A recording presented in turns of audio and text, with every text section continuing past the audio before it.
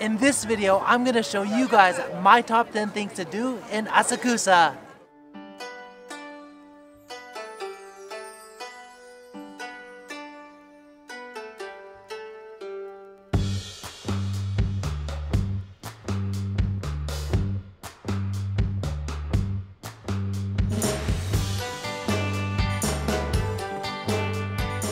Asakusa has one of the oldest temples in Tokyo and is like one of the prime spots for tourists to come. In this video, I'm gonna walk you guys through my top 10 favorite spots to go that you definitely have to check out when you come here. Alright, I'm so excited. Let's go do this!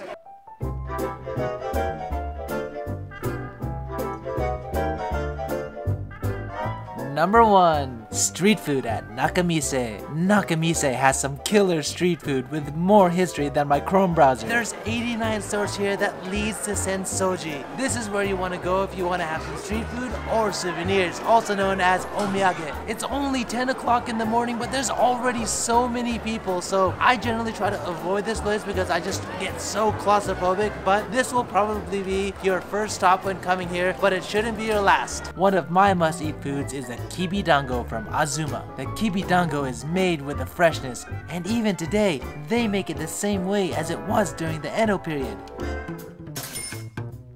Green tea, and it comes in a paper bag. We have the kibidango, look at that.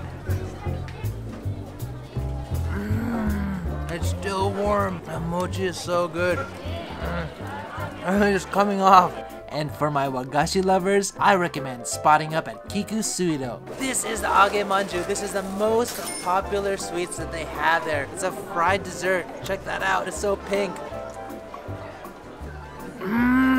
Interesting texture. It almost tastes like tempura, like tastes like that when you take the first bite. Then when you get inside, it's actually like the sweet red bean base, and it's even like a little bit salty when you bite. It's delicious. This is Ichigo Daifuku, and it's a seasonal dessert at the store because they only want to use Japanese strawberries. Oh. That is sensational. It's just so juicy. When I took that first bite, all of that juice just like squirted out. And once you're done filling up your food bucket, take a James Harden step back and watch the food craftsman go to work on his sweets, like Bruno Mars to his dance. Number 2. Sensoji. Sensoji is the main landmark at Asakusa. The first thing you see is the Kaminarimon Gate, with the god of thunder to the left and the god of wind to the right. Interesting fact, the huge lantern in the middle was donated by Panasonic. Hashtag not sponsored. And this behind me is Sensoji. This is the oldest temple here in Tokyo. I just love the architecture. It's just so freaking old school. Alright, so this is Omikuji. It costs 100 yen and you can get your fortune. So you have to match that symbol you got on the stick with one of these boxes. That was Kyujuroku, which is 96. This one. Alright, so here's my fortune. I got one of the best fortunes, but if you got a bad fortune, you can tie it over there, and it pretty much means that you're asking the god to help you with a bad fortune. And there's actually multiple shrines that you can check out here. Just before you walk up to Sensoji, you'll see Fudosan. And this guy is supposed to help you heal, so wherever you touch, it's gonna help you heal yourself. Let's heal everything. And to the west of Sensoji, you'll find some more dope shrines. This is Yogodo Hall. There's actually 12 different gods to worship, and each one is assigned to your birth year. So when you go inside, you have to find your particular god to worship. Pretty cool. And you can check out Gojunoto. And this is Awashibado, the guardian of women. And today is actually Buddha's birthday. And like all epic birthday parties, all the women rock up with their stylish crane hats to celebrate the flower festival, Hana Matsuri. So one little tip for you guys when you're walking back from Sensoji, right there is the Nakamise main street. But when you're walking back, then what you want to do is walk on the back street. This is a back street that has a lot of cool stuff. And then there's like more stuff down these shoten-gais. Number 3. Kimono rental. This is Wargo. It's a kimono rental place. You can actually rent a kimono and walk around Asakusa, and they have so much variety. But don't worry if you don't want to go to this place. There's a lot of them in Asakusa. Look at all the different choices. The package usually includes everything from sandals to hair accessories, so no worries unless you want extras. Also, these places do get uber busy, so best to make your reservation so you can get your no hassle geisha on. So the basic rate for a kimono rental is about 3,000 to 4,000, but if you start going wild and doing a bunch of different options, then it's gonna cost you a little bit more.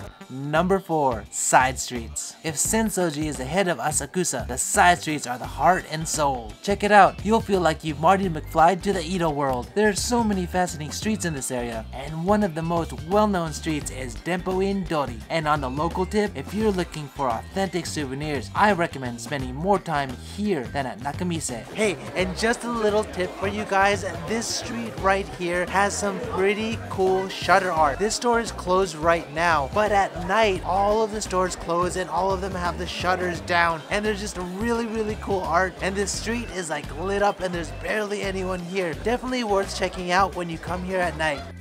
Just behind Sensoji, you'll find this Nishisando Shotengai, a wooden floor shopping street. You can find some decent kimonos and some good eats here. They even have halal food here. Also, there's an orange street, obviously because the road is orange. Shinnakamise for more souvenirs. Osushiya Street for guess what? Sushi restaurants and a ton more. Number 5, Sumida Park. And this is Sumida Park. It's an awesome place to just hang out and chill. Just check out this view. You have Tokyo Sky Tree and you have the Asahi building, which looks like a golden turd. What people don't know about, it's actually supposed to be a golden flame. It's right by the water, so you can watch the boats go by, or you can just like sit at one of the park benches here and just have a drink or have a snack during cherry blossom season. This is one of the places to definitely go. And there's Azumabashi that goes right over Sumida River. So relaxing and peaceful. Number 6, Monja lunch. When I come to Asakusa, Daikichi is my local Monja shop. Can't get more local than this. And my favorite is the mentaiko special. Look at that mentaiko in there. It's just one whole mentaiko. Some ebi and some cheese. And even mochi in here. What's really nice about this place is it's kind of away from the tourist spots, so there's only locals here. Alright, now that it's all chopped up and ready to go, you make a little hole right like this, and then pour the soup. Oh no. Oh, completely messed it up. But, I mean, you guys would probably mess it up too. Well, I don't know, but you know, it's okay, it's still good. Look, shiso. Alright, let's try the first one. This is kind of like a snack version of okonomiyaki. Looks kind of like ramen. You really taste the mentaiko. So the soup has dashi and it's marinated, so you actually don't really need any sauce for this. It's like really good just as it is. And what's nice about this place is they have an English menu. It's not the full menu, but it actually has all of the basics, which is nice. They also have other teppon menus. Today, I threw down on some garlic butter whelk and yakisoba.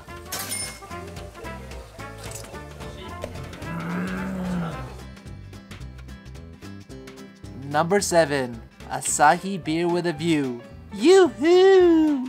And this is the Asahi building, right where that golden turd is. What a lot of people don't know is that you can go up into the building and check out this awesome view while having a cold Asahi beer. Let's do that now. We just made it to the 22nd floor of the Asahi building. Kanpai!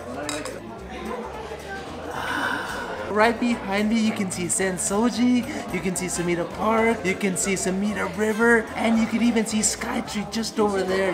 Can life get any better than this? Number 8, Hoppy Street. This is Hoppy Dori. It has a whole bunch of little izakayas where people come here, even starting during the day, and start to get their wasty face on. This used to be a place for locals, but over time it's been overrun by tourists, so come here, you're not going to feel too out of place because there will be some tourists around this area. And if you don't drink, then you can just get some food, but definitely a place for drinking.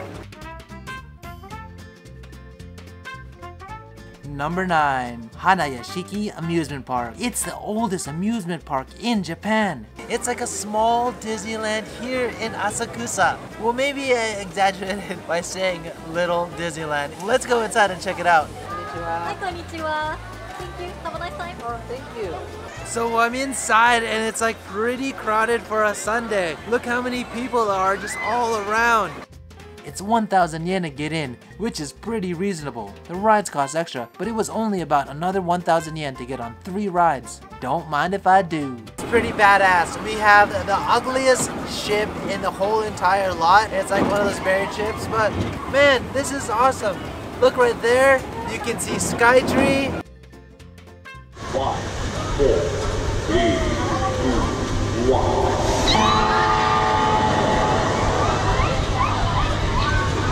So on a weekend, the line is about 30 to 40 minutes long. Check out behind me. But on the weekdays, it's actually not that busy. Number 10. All you can eat and drink boat ride, aka Yakatabune. Yakatabune is a Japanese style boat where you can enjoy a traditional Japanese dinner while taking in an epic view of the city. If you want to check out a simple river boat ride, check out Tokyo Cruise.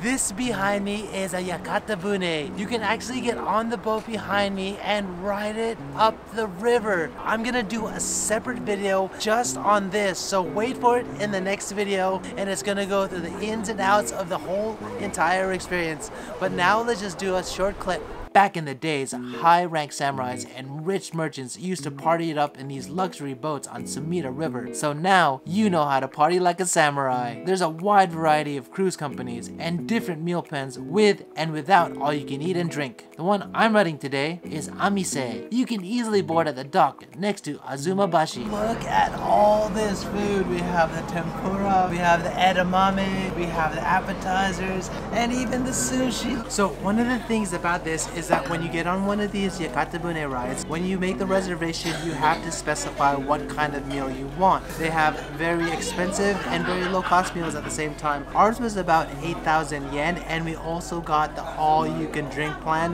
which includes beer. The best part is, they serve sizzling hot tempura one after another throughout the entire meal. Definitely not good for those on a diet. Simply amazing.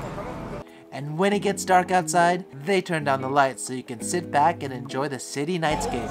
Wow, look at behind me at Skytree. So beautiful.